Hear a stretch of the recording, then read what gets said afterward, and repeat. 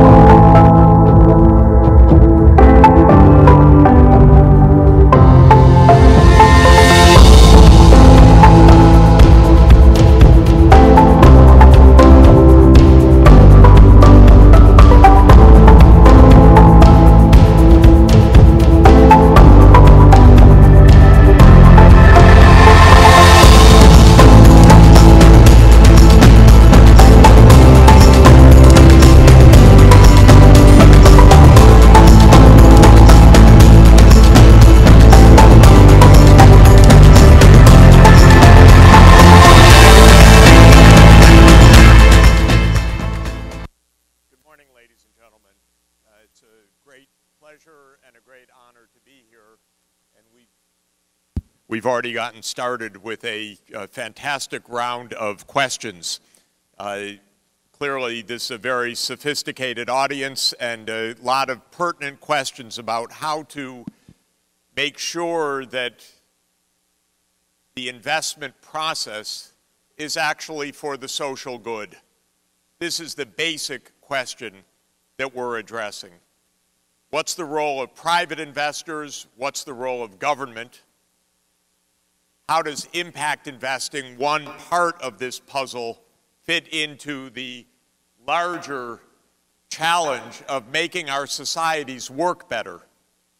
And that's what I want to discuss, trying to at least answer a little bit some of the excellent questions that have just been asked.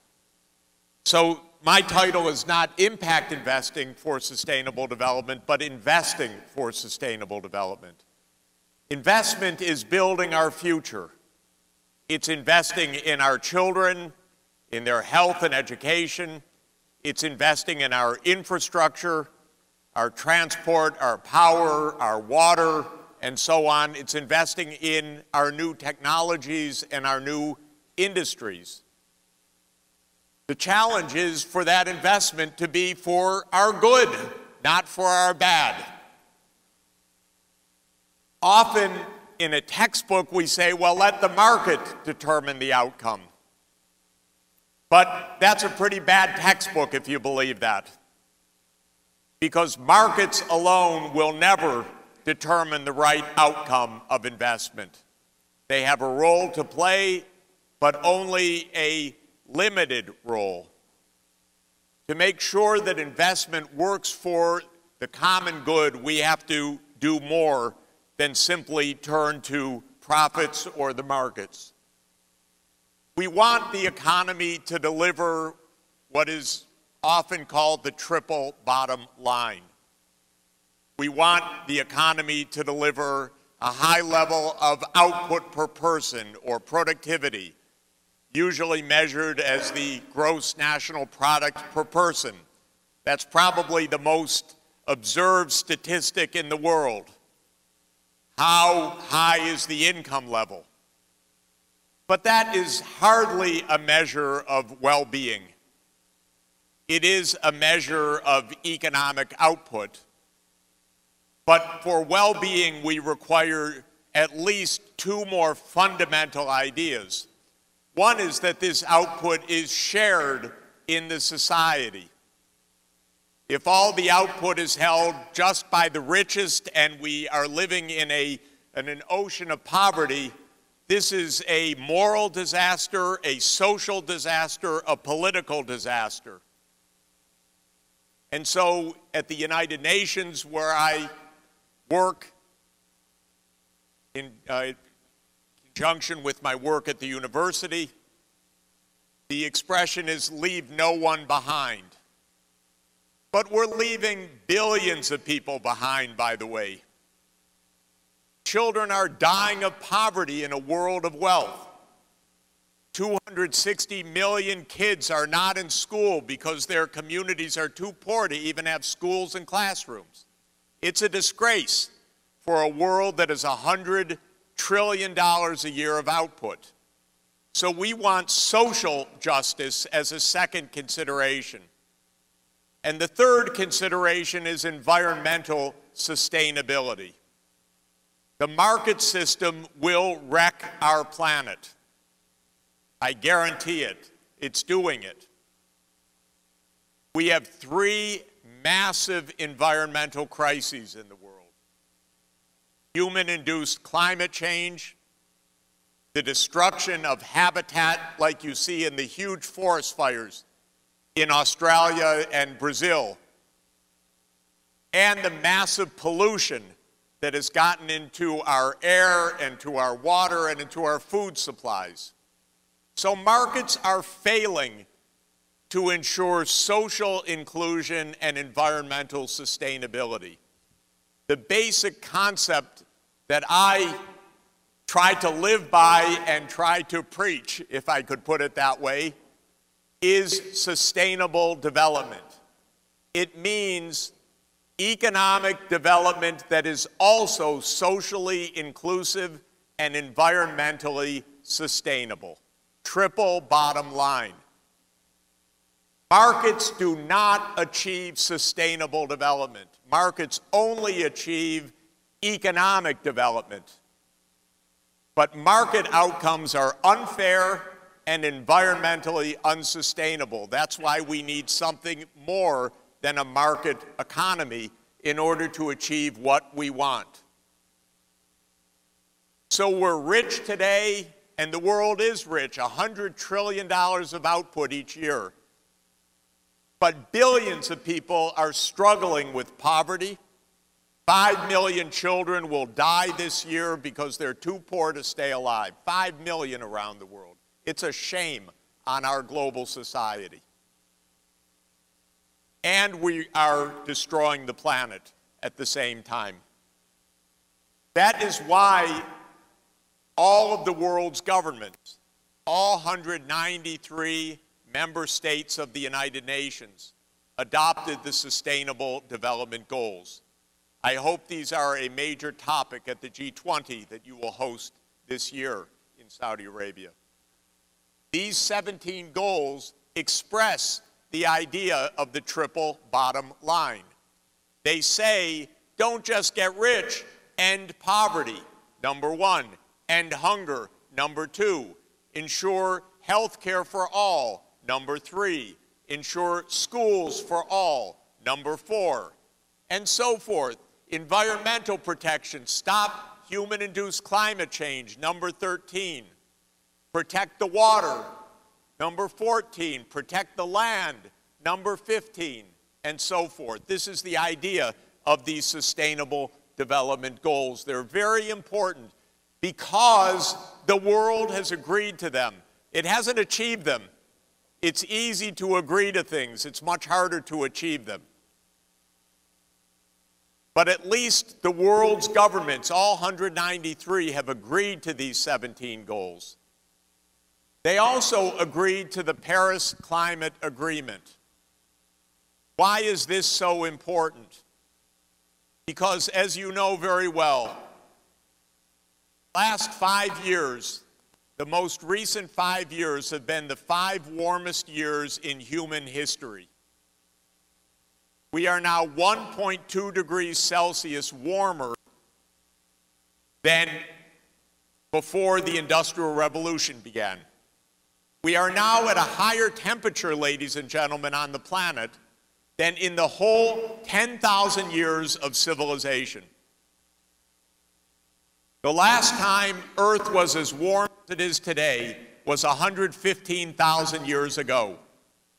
And the sea level at that time was 6 to 9 meters higher than it is today, meaning that we have already set in motion a massive rise of sea level unless we stop the global warming. We are in the midst, and we are courting catastrophe if we don't change direction. This is very hard to do. It's a big challenge for this country because you are the center of the world oil and gas industry. And yet we know we have to take action decisively to save Earth. And so this is also part of sustainable development. To achieve sustainable development, it's not just investors, it's not just the market. It is government, it is business, and it is investors all have to support, promote, achieve the Sustainable Development Goals and the Paris Climate Agreement.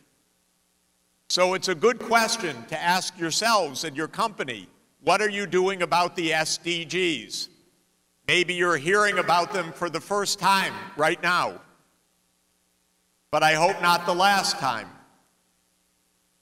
What are you doing about the Paris Climate Agreement? You might say, well, that's not my business, or that's too inconvenient, that's too hard.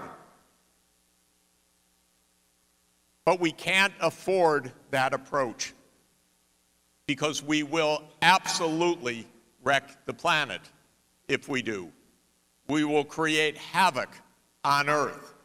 The beautiful creation that we saw in the opening, we will destroy. That plant will not emerge from the earth because there will not be the moisture in the soil. This is the path that we are on right now. And to achieve our goals, we need government, business, and investors to be aligned. Think of this challenge in 6 big categories, if you will. One is education, gender, and inequality. That is, leave no one behind. Make sure that every child, every girl, every boy is educated, trained for a productive future. Number 2 is health and well-being. Let's make our societies healthful. Look at the coronavirus, how in just days the whole world is turned upside down by an emerging virus. We need public health facilities. We need epidemiology. We need clinics all over the world. But I can tell you there are 1 billion people who have no access to basic health care. What's going to happen when the epidemic spread there? Disaster for them, but disaster for everybody. The idea that, oh, we're safe because we're rich, others may not. This is the illusion of modernity. Nobody's safe when there is so much exclusion from even the most basic health care. The third big category is clean energy. Clean energy means energy that does not release carbon dioxide into the atmosphere. And industry that does not pollute. We are desperately far from this. This year, 40 billion tons of carbon dioxide will be released by burning coal, oil, and gas. And then the forest fires will release billions of tons more because now we have a vicious circle, warming, leading to destruction of forests and release of carbon dioxide from the melting permafrost. So we're really in an absolute emergency. The fourth is sustainable use of our land, our water supplies, our oceans. Because again, greed has gotten ahead of sustainability. We're fishing more than the fish can supply. We're cutting down the rainforests. For what? We're already rich. Do we have to destroy the earth in the process? The answer is no. The fifth big category is, of course, creating cities that work, because we are increasingly an urban global civilization. We're now 55% urban, but we'll be 70 or 80% urban within the next 3 to 4 decades. But our cities are filled with air pollution. When we were in New Delhi just a couple of days ago, you could hardly see out the window. The air pollution is so thick. You have massive sandstorms that also come from the drying of the surface waters. And so we need to make our cities viable. And the sixth area is mastering the digital technologies so they don't master us. Our new digital technologies can work for healthcare, for education, for good governance, or they could become cyber warfare, or they could become instruments of hot war. This is our threat. And so turning these technologies to proper use for the people is this sixth challenge. Now, what is the role of government in all of this? Government has 3 basic roles. First, it's to invest in the new sustainable technologies. The most important investment in this country in this regard is the solar energy, because Saudi Arabia and the Gulf should be a world solar superpower, providing clean energy for the world. The government should take the lead. Second, it is to provide social services for all, especially health and education, for every child, for every person on the planet. And third, it is to regulate businesses. In the United States, businesses regulate the government. They tell the government what to do. You have to vote for this, you have to deregulate us, because business runs our government in the United States. It should not be this way. Government should control business. To say businesses should not pollute, should not destroy the environment. Why is our government deregulating everything? Because business runs our government, and you end up with an environment that is destroyed. And that's what happens when government loses its way. Business should not run government. Government should regulate business. China, for example, is pioneering many sustainable development technologies. This has gotten the United States very upset, by the way. But China is right about this, because this is an area for government leadership to promote new technologies. And this is an area where your government has a big opportunity and responsibility to promote alternative energy, especially solar power, which is in such plentiful potential in this country. What should business do? Business should align with the Sustainable Development Goals and with the Paris Climate Agreement. But the first thing to do is know what they are. Most businesses don't know about the SDGs and about the Paris Agreement. So the first thing is self-education. And then I encourage businesses to ask 4 questions of themselves. When you analyze your business, 4 questions. First, is my product really beneficial?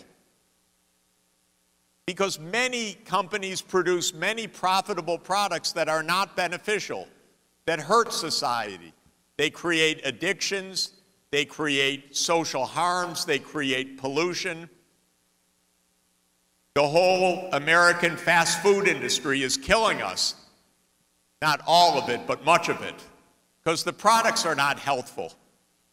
And so the first question is, are the products beneficial for society?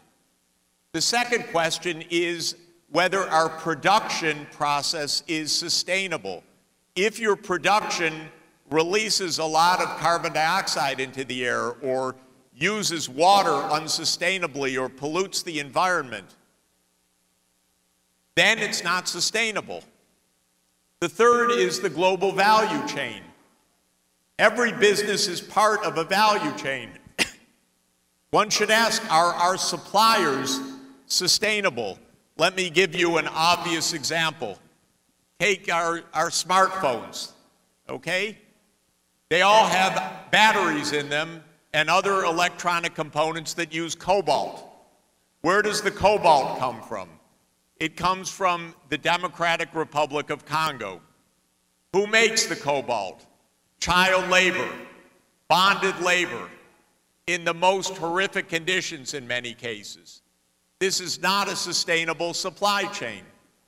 This is the responsibility, in my view, of Apple and others. It's part of their supply chain. We can't have our world economy built on slave labor or bonded labor or child labor. And so this is a responsibility globally. And then finally, is the company a good corporate citizen? What does it mean to be a good corporate citizen? It means to obey the law. It means to be transparent. It means to report on activities. It means to pay taxes. That's an unpopular idea in the United States. So we have tax havens everywhere. But this is something that we need to have. Taxes are absolutely necessary for civilization. What should investors do? Two big things. Sorry, you haven't heard anything I've said, I'm afraid. Two big things that investors should do. One is don't do bad things. Don't do bad things. Don't invest in harmful activities. Or what the doctors say, do no harm. The second is do good things. The most important is do not do bad things. That's even more important than doing good things. So there are two categories that are important. First, ESG investing, environment, social, governance investing. That says do not invest in companies that are doing bad things. This, to my mind, is the most important thing. Even aside from charity, even aside from philanthropy, even aside from impact investing. Stop doing bad things. So ask about your companies. Are they aligned with the Paris Agreement? Are they aligned with a clean environment? Are they aligned with social protection? In other words, are they creating harm or good? If you want, I'll give you a list of companies creating harm. Many of the biggest companies create lots of harm in this world. They make epidemics, they make obesity and ill health, they create addictions, they create pollution, and they're the biggest name companies. They're not good citizens. They evade their taxes. They lobby government to do terrible things. I would say don't invest in such companies. If we obeyed that rule, we would actually have a better world. We would tell the companies behave. You may have seen that the U.S. Business Roundtable this year said, oh, it's not just the shareholders, it's all the stakeholders. Well, I'll tell you a secret. They don't really mean it. Not yet. Because they're all wanting to make money too much. Too much greed, not enough attention. That's why it took them so long to say, oh, there are other stakeholders. I could give you lots of names. Maybe it wouldn't be polite. But our biggest banks are investing in environmental destruction, even as they sign the new Business Roundtable statement. So it's a kind of hypocrisy or a kind of show. But we need real ESG investing. Then comes impact investing. What does it mean? It means something more than do no bad. It means accept a lower return to have social benefits that don't hit your own balance sheet. That's a choice of wealth holders that invest in such funds. Why do that rather than philanthropy? Because it is a kind of blend of philanthropy and business. It makes sense because many good things should be in the form of business. And so blending philanthropy and business can make sense, and that's why impact investing is an important category. But I would put it together with ESG investing, which is do not invest in the harmful activities, because we should not make profit at the cost of others. Unfortunately, this is not a popular view. People say, well, if I can get away with it, I'll make money even if it hurts someone else. That's a very common view on Wall Street. It is absolutely wrecking the world. And it should not be allowed, but even if it is allowed, it is intolerable. It is absolutely unethical. So this is my point. ESG investing, do not invest in companies and sectors that are misaligned with the Sustainable Development Goals and the Paris Agreement. We have a divestment movement in the United States. It says stop investing in new fossil fuel generation. You are the fossil fuel capital of the world because this region is the biggest region of hydrocarbons. This is not a simple challenge for you. It's the most complex economic challenge your society faces. But it's absolutely a real challenge because we cannot continue with a fossil fuel-based economy. I'm sure everybody here knows that the climate science is real and that the climate change is dire. If you don't know it, let me just say it is real, and the disasters are dire, and it pays no sense to deny it. People do deny it, but usually because they're paid to deny it. But the risks are absolutely profound and need to be addressed. For impact investing, it is even going beyond, but that is a choice to accept a lower private return. That's different from the ESG. The ESG says don't accept a return based on harm to others. Impact investing says accept a lower return if it does good to others. Bless you if you do it. It's smart to do it, it is wise to do it, but it is a different kind of choice. And it can make a lot of good in the world. But I do think there are at least 3 questions for impact investors. First, are the target businesses really aligned with the SDGs and with the Paris Agreement? Second, are the social and environmental benefits, not the market benefits, not the profits, but the social benefits, truly high enough to justify the lower market returns? And third, shouldn't these activities be left to government? Because many things are really the responsibility of government. And I want to emphasize that because I feel quite strongly about it. The financing of healthcare, education, and basic infrastructure, in my view, should be mainly the responsibility of government rather than the private sector. Why?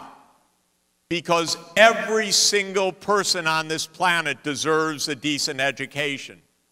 Every person deserves health care just because they're human beings. Everybody deserves access to basic infrastructure. So in my opinion, this is not a social good to be brought by business. This is a basic responsibility of society. It is a basic human right. My country does not believe this, by the way, or my government, or the political system. It says leave things to the market. And so we have so many people suffering, even though we have $60,000 per capita income in the United States, we still have poverty. But I think that's a kind of cruelty, not really sound.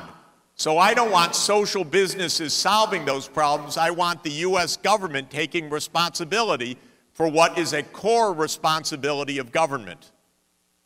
And I think that this is a question we might discuss even more. Social business is nice in these areas, but I don't want to take away the responsibility of government to do what we need to do to ensure that nobody is left behind. Let me close by saying that Saudi Arabia's greatest sustainable development challenge is certainly the energy sector. This is a massive, massive challenge for your society, because it is just actually, and I have to put it this way, it's just unfortunate chemistry. Oil and gas has helped build the modern world. The fossil fuels made possible our wealth. They made possible the modern world. It's just bad luck that it turned out, because of quantum physics, that carbon dioxide absorbs heat from the earth and warms the planet. It's an accident of physics. It's not a moral accident, it's an accident of physics that we cannot rely on hydrocarbons like we thought we could. So we only have a short period of time, 30 years, to decarbonize the planet. And this is a global responsibility. My view is that since Saudi Arabia is the world's low-cost producer of oil, you should provide the remaining oil that we need. The rest of the world should stop any new development of fracking or deep-sea oil or Arctic oil. We don't need that extra oil. You have more than enough. And you can be the low-cost provider, but also we need to phase out the dependency on oil and gas in the next 30 years. Fortunately, this country is blessed not just with one energy source, but with many, and especially with the greatest sunshine in the world. We see it when we look out today. This is a country blessed with solar energy. You could power the whole world with solar energy. We just need the transmission lines. And interestingly, those transmission lines now can carry your high-quality solar power thousands of kilometers. You could be the solar power for Europe, for China, and for India, by the way. Because high-voltage direct current lines can connect green electrons with the whole world that is in need.